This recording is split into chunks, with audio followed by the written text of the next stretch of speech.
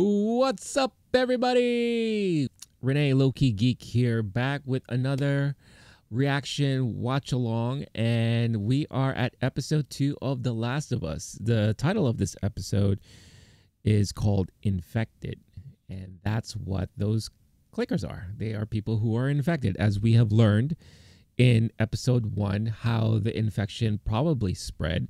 There are rumors on the internet right now that the speculation is that the infection was spread through bread in the wheat, since it's kind of, plant-based and all that stuff like that. Is it true? Will we learn more about that in this episode? Maybe. That'll be interesting to find out. Kind of look like an X-Men, but I guarantee you that the other half of this uniform is not X-Men represented. I don't know if I'm saying that correct, but I'm excited for this episode. I really enjoyed episode 1, and so far this series has started off with a bang. So looking forward to see what this episode has in store for us. And look, if you enjoy this, do me a favor. Takes you only a couple of seconds, doesn't cost you a thing. Hit that like button, subscribe to the channel if you haven't done so already, and hit that notification bell so that you can get notified every time a brand new video is uploaded onto the channel. All right, who's ready? Let's watch this. Episode 2 of The Last of Us. Ooh. Back in a city. Is this Indonesia? Oh yeah, look, Indonesia. I think this is a callback because the conversation that Ellie and Joel had, not Ellie, sorry, Sarah and Joel had in the beginning of last episode was about some stuff happening in Indonesia, I believe. So we could be seeing whatever that thing is that was on the news or what have you. He is a scientist? Maybe she's a scientist.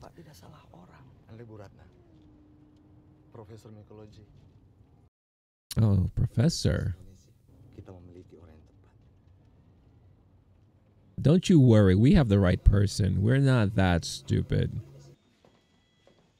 Oh, everyone was waiting for her. Everyone's just expecting her to come. Will hazmat suits ever be fashionable? Like, every time they have someone in a hazmat suit, it's so like clunky looking, puffy. It's not very form-fitting. This one looks like a giant Ziploc bag with ears. Oh, there's the bike mark.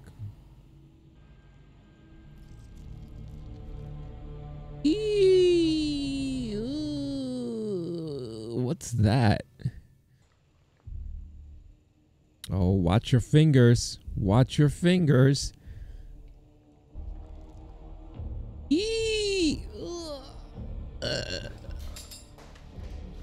Hell yeah, get the hell out of there. Surprise! It's spaghetti. Jadi kapan ini terjadinya, Pak? Kurang lebih 30 jam yang lalu, Bu. Di mana? Di pabrik tepung dan gabah di barat kota. Flour and grains. Oh, see, there you go. I think the bread theory is correct. Siapa yang menggigit perempuan itu, Pak? Kami tidak tahu, ya, Bu. Yeah, that's a big question. Who's patient zero? Are they saying that the whole virus started in Indonesia? Kami butuh vaksin. Butuh obat. That's where Ellie comes in. Saya telah menghabiskan waktu hidup saya untuk mempelajari hal ini. Jadi tolong dengarkan saya baik-baik. Tidak ada obat dan tidak ada vaksin. Burn it all down. Just burn it up. The hell out of there. Oh, see? Oh, they're gonna napalm. Burn everything. Bomb the whole city. Oh, damn. That's it. Wipe them out. All of them. Major call there, Professor. Oh, wait. Is she saying bomb everyone, including herself? Oh, everyone. Damn, that's serious. Yeah, I like that. Again, we're getting more backstory and more insight as to how, you know, the incident started, how the infectious disease or whatever you want to call this thing, how the infection spread. If what they're telling us is to hold up, it looks like it's coming from Indonesia somehow, and it started within a grain factory. So yeah, that bread theory could be pretty damn accurate. And then it would make sense because that's how this thing could have easily has spread, right? What if it was spread through rice and bread? You know, a lot of people eat that stuff, so that would, you know, make a lot of sense. Ellie, your journey awaits. Oh, they're just watching her.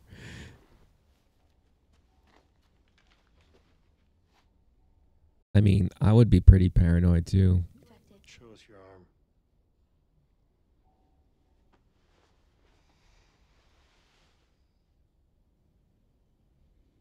It looks pretty much healed. Test you? How?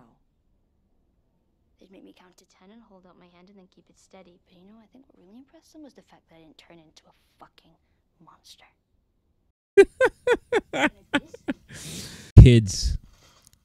The mouth of these kids. No respect. Oh, funny.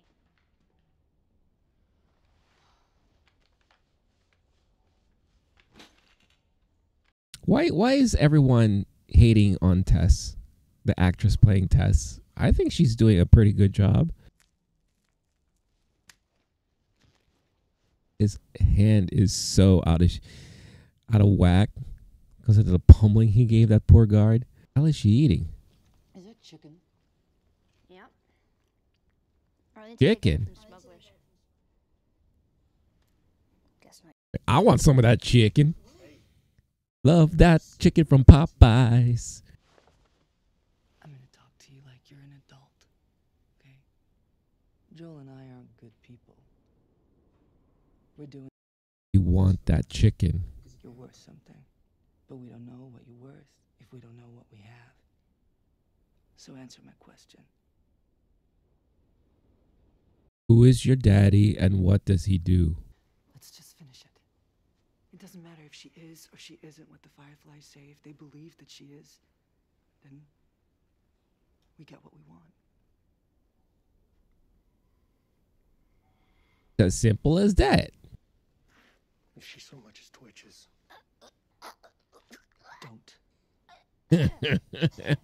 What a little brat. Can I have a gun? Absolutely not. Okay, Jesus, fine. I'll have to throw a fucking sandwich at them. Nice. I love the soundtrack. It really brings me back to the game. Is this where they bombed? Yeah, they hit most of the big cities like this. They had to slow the spread somehow.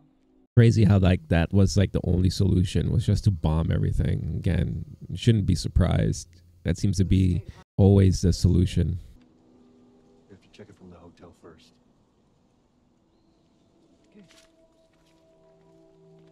So at which point are we gonna have them or Joel swim in water, carry a huge platform plank so that Ellie can hop on it and float her to the other side of where they're trying to go? Because you know Ellie can't swim, right? Just a little call back to the video game. Did you get bit? You know the old mall in the QZ? Wanted to see what it was like. Didn't think there was gonna be anything in there, and then one just came at me out of nowhere. Thought I got away, but So it was just you in there alone? Oh, it wasn't. Yeah. We'll learn more about that moment, I'm sure. That is a very significant moment in the story. Boyfriend. I'm an orphan, and no. Again, we'll learn more about that, I'm sure, in another episode. Oh, it's a piano. Ah, Oh, the WB. Oh, here's the water part. All right, so let me guess. We're going to find out Ellie can't swim. And Joe has to find a way to transfer her from one side to the other. Wait, are we going in there? Yeah, we gotta get to the stairwell on the other side. Well, I don't know how to swim. Eh? Yes, sir. I would like your finest sweet, please. Yes, ma'am. Would you like me to check your luggage? Yes, ma'am. Right away, ma'am. That's hilarious. You're a weird kid. Oh, fuck. That is so taken out of the video game. That's great. Yeah, everyone who's played the game is very familiar with like this hotel. It's great that they included it in the show. I think that's a nice touch. At which point is Slimer gonna show up eating hot dogs? Oh, sorry, wrong. It's a bit of a mess, so I'm gonna need a few minutes.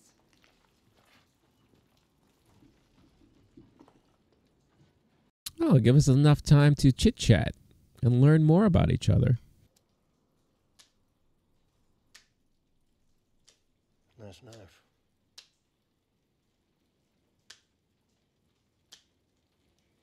Where'd you learn to do that? The circus. Such a smart ass. A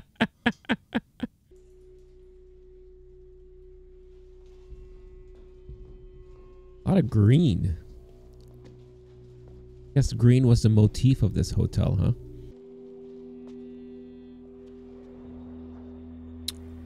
Ooh, wow.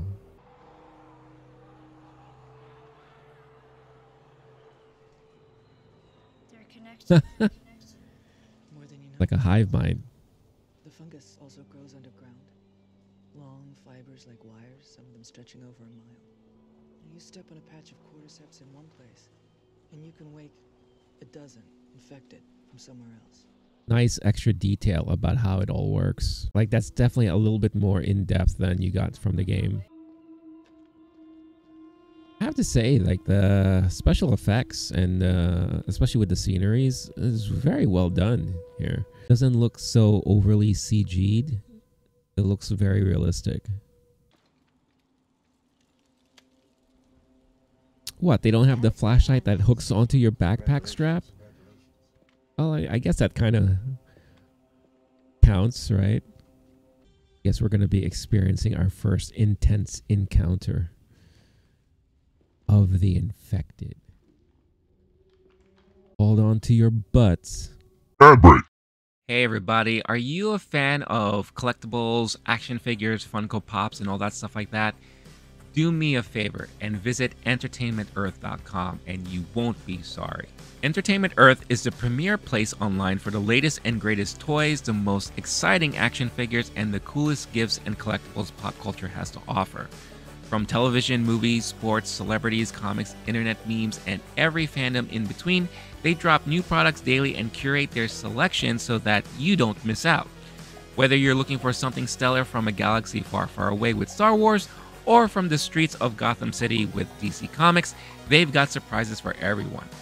Get access to exclusive releases and limited run pre-orders. You can even reserve hard-to-find items before they arrive. From Funko to Hasbro, all your favorite vendors are represented in their robust catalog of cool collectibles. Take advantage of their unparalleled industry expertise and make your collection as worthy as Marvel's Thor. They are pleased to offer risk-free shopping with their industry-leading mint condition guarantee and hassle-free 90-day returns. Find that grail you're seeking for yourself or someone you love. And because I know how special they are and how they're going to be great for a lot of you out there, I worked a special deal with them that if you check out the link featured in the description of this episode, you will get 10% off plus free shipping over orders of $40 or more. I mean, that is fantastic, don't you think? Now, the 10% discount is only good for in-stock merchandise, so it doesn't work for any pre-orders, but if you take a look at their site, there's going to be a lot of stuff they have in stock that you'll probably want to get. So again, visit that special link in the description of this episode to take advantage of this awesome 10% offer plus free shipping and buy yourself or a loved one something really cool. Entertainment Earth, So many toys, so much fun. Oh shit. Ooh, no, that's recent. That's fresh. What the fuck did that? Okay, from this point forward, we are silent. Walking. Not Yep. quiet. Ooh, are they gonna show like a special effect with like the radar sense? Where you could see like silhouettes through the walls or whatever? Again, call back to the video game. Starting to get some anxiety. This episode, like the way they handle these moments is going to be very pivotal. No. Ooh, what's that? Is that the house settling? Or the museum settling, I should say? Kind of like Stranger Things, right? Like how all these like remnants and stuff just grows and attaches to all that, to anything. Like the upside down, the vines, I guess in this case, the fungi.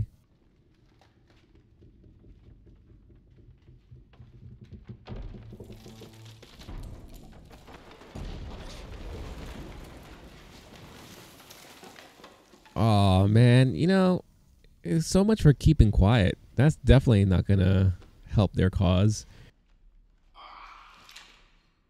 Oh, here we go. Eee! Ooh, there it is. Ah! Watch where you're backing up. Oh no, it's another one. Oh, just be quiet. They'll pass by. Yep.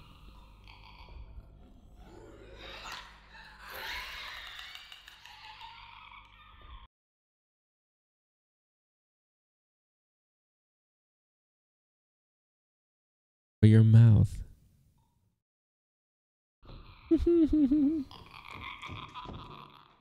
Oh man. Oh.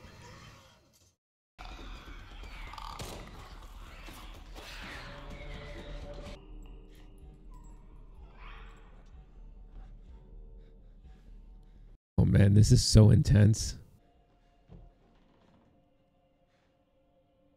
Probably like right by you. Yep. Oh, hell no. Hell no.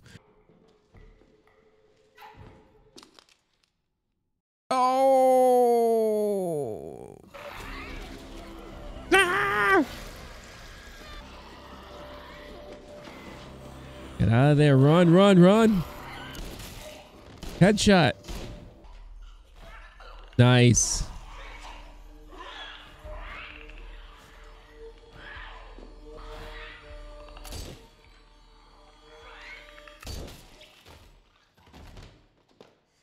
The end.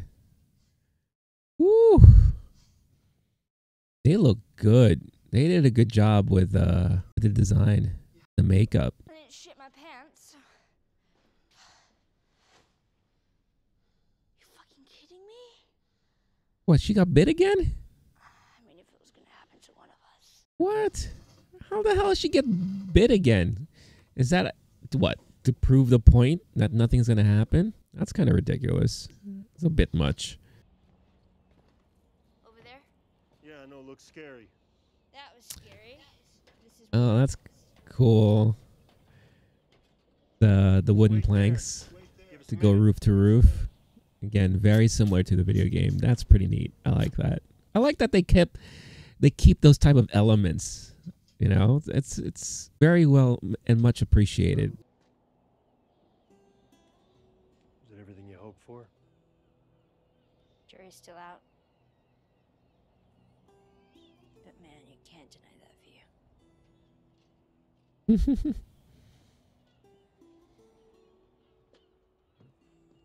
I mean, I love the fact that she's like so much like a fish out of water, you know, how she has never had a chance to really live a normal life and see a lot of these things. I do like that touch, that everything is going to be like wow to her. All she knows is the crap and shit that happened because of all this. So she's been pretty much secluded. Oh, wait, is this? Oh no, are we going to get this now? Oh, don't tell me. Man, it's a trap. Don't do it. Holy shit. Oh, no. We are going to see this now. Ooh. I'm staying. I mean, our luck had to run out sooner or later. Fuck. She's infected. What? Wait a minute. Oh, no way. Oh, what it? Wow, that's a change. That's different. Oh, fuck!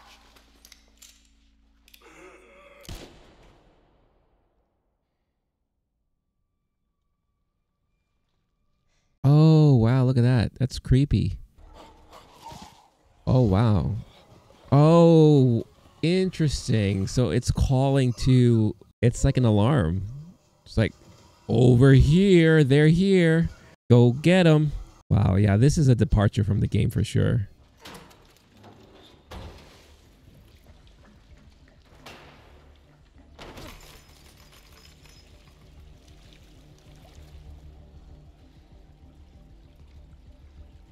Right, burn it down. Say who you can say.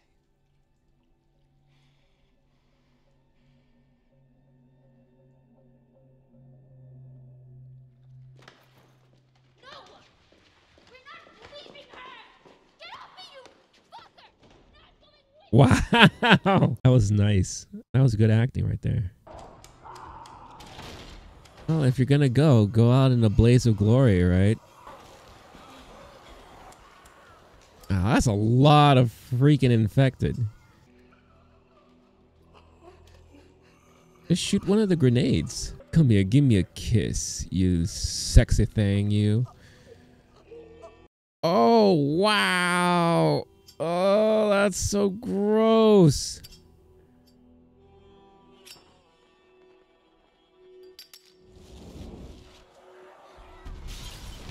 Boom. Ah, that's messed up.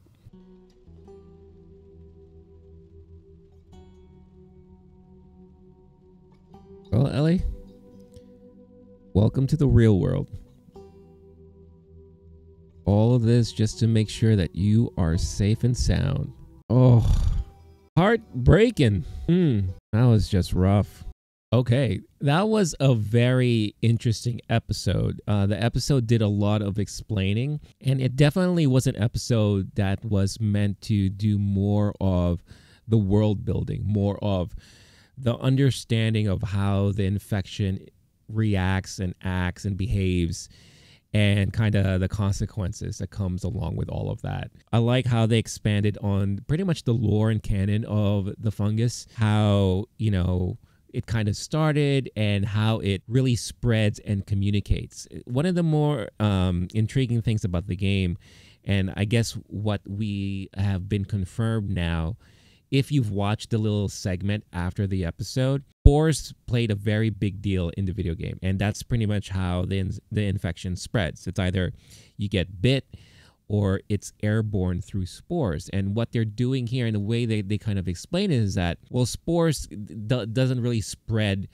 like that hugely in real life, right? So they wanted to keep it a little bit more realistic. So they really focus and hone in more on how the fungal nature of the virus is, you know, how it spreads through, you know, just like how fungus spreads, you know, it just like hops from one thing to another, and then it has like a network where it could communicate with nature and all that. And that's how everything kind of happens, you know, those threads, they have a term for it. But that's what helps the spread of the infection. That's why when they were in that building, you could see like the dead those threads were forming around them, and it was kind of like injecting them with life, and then that's what kind of helps communicate to the other infected and how they knew how to go there and kind of get rid of the threat. So even though I'm sure there's a lot of people who are fans of the video game that will be a little bit disappointed that they're not going the whole spore route, I don't blame them for making this important change, because it just makes more sense in real life. And I think, you know, there are some things that you are kind of forgiven or forgiving when you are explaining certain things in games, just like comic books, right? So I actually appreciate this approach, and I think it makes sense. The Tess storyline is actually also very different in a way, not in a bad way, but it definitely, we got more insight on Tess. We kind of see how she sees the world and everything like that. But I wasn't expecting her death to come this early. We're only in episode 2, and now we're finally getting it. But then that also makes sense because that kind of happens early on in the game, but it's the way that she died that is very different. In the game, they're being chased by the government, you know, Fedra, you know, because they are considered to be part of like the Firefly group, who are like renegades, outlaws, you know, they're like not bandits, but whatever you want to call them. They are against what the government is trying to control, right? So they want the truth to be out. They want the freedom. But they, you know, the government sees them as a threat, so they're being chased by them. So when they get to that exchange point, it becomes more of a setup, more of a trap, that the government was just waiting for them there because they knew something was going to happen. They took out those guys that were originally there supposed to meet them. And in the game, Tess she has a standoff, you know, so she tells Joel and Ellie, you go save yourselves. Ellie is more important to the cause and all that. There's no way you two are going to survive unless someone stays here and fends them off. So Tess basically goes out fighting these people, and kind of causes that distraction and diversion so that Joel and Ellie can escape. But here they added the element that Tess got bitten, and she is getting infected, so she's gonna die soon.